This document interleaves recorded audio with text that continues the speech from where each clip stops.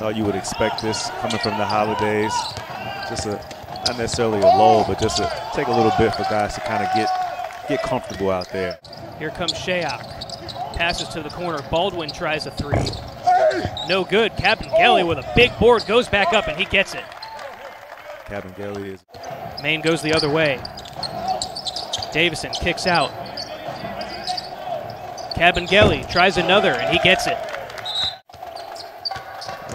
Not even a step slow, but just timing just a bit off. We've just got Jermaine out there having to deal with those guys. It's about just keeping them on the glass, and we see Kabengele gets one right there. Coach can do anything offensively. He has so many weapons. Definitely with this zone here, it's going to be difficult to rebound because we're not kind of locked into anyone. Kabengele able to sneak in with a bucket. Denzel Valentine pushes in transition. Over to Baldwin, up to Shayok. He goes inside. That doesn't go, but Kabengele right there once again with the offensive rebound. He puts it back up and in. All game long so far that Maine has really been out there just running as hard as they possibly can as Kabengele again, my goodness.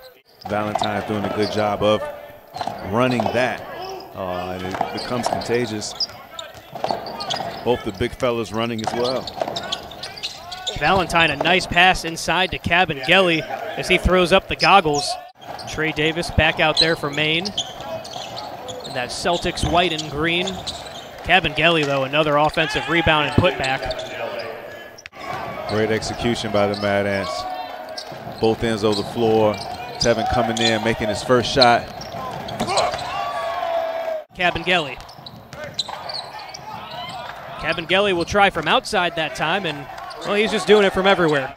Good-looking stroke from Kabengele there. Maine able to force a Mad Ants turnover. Shayok in transition, goes around Anderson, can't get it. Kabengele with the follow, though. Another offensive rebound for Maine, and he slams it home. With the talent we have and the shooting ability, there's still time left in this game. It's never over. Well, that's trouble there as Kabengele wide open underneath.